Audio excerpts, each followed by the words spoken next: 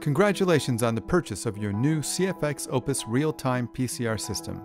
The CFX Opus system is designed to be unpacked and installed in minutes. Begin by placing the box containing the instrument on the bench where it will be installed.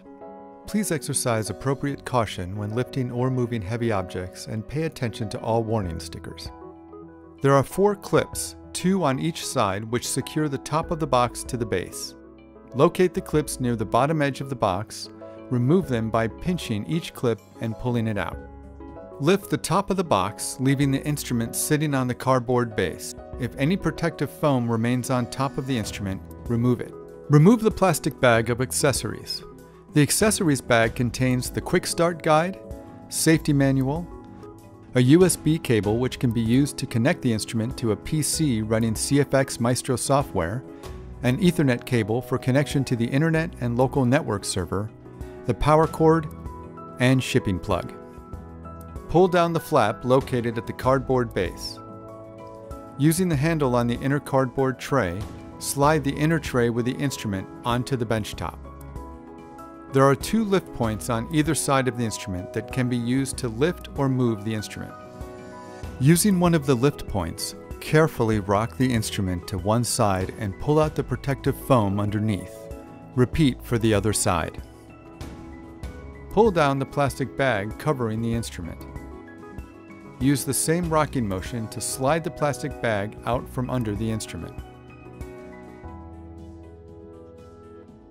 Slide the tray with the instrument to its final destination. Holding the instrument in place with one hand, pull the cardboard tray out from underneath. The back of the instrument has plugs for the power cable, USB cable, Ethernet cable, and optional Wi-Fi adapter. The power switch is located above the plug for the power cable.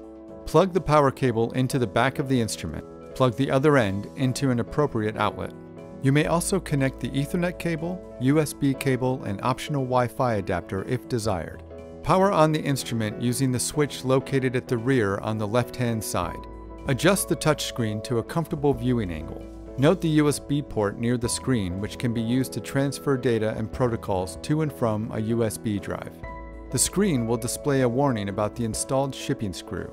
Press OK to view instructions for removing the shipping screw. Remove the shipping screw by turning counterclockwise until the screw can be pulled out. Use the shipping plug to cover the hole where the shipping screw was. Press Screw Removed on the touchscreen to confirm that you have removed the shipping screw. The system will run a self-test before displaying a confirmation screen. Press OK. To remove the shipping plate, press Open Lid and wait for the lid to fully retract. Remove the shipping plate and store it in a safe location. Press Close Lid and wait for the lid to close. The instrument will automatically enter a self-testing sequence. When it is complete, the login screen will display. From the login screen, you can create new user profiles or log into existing profiles. Your instrument is now ready to use. No additional calibration is necessary.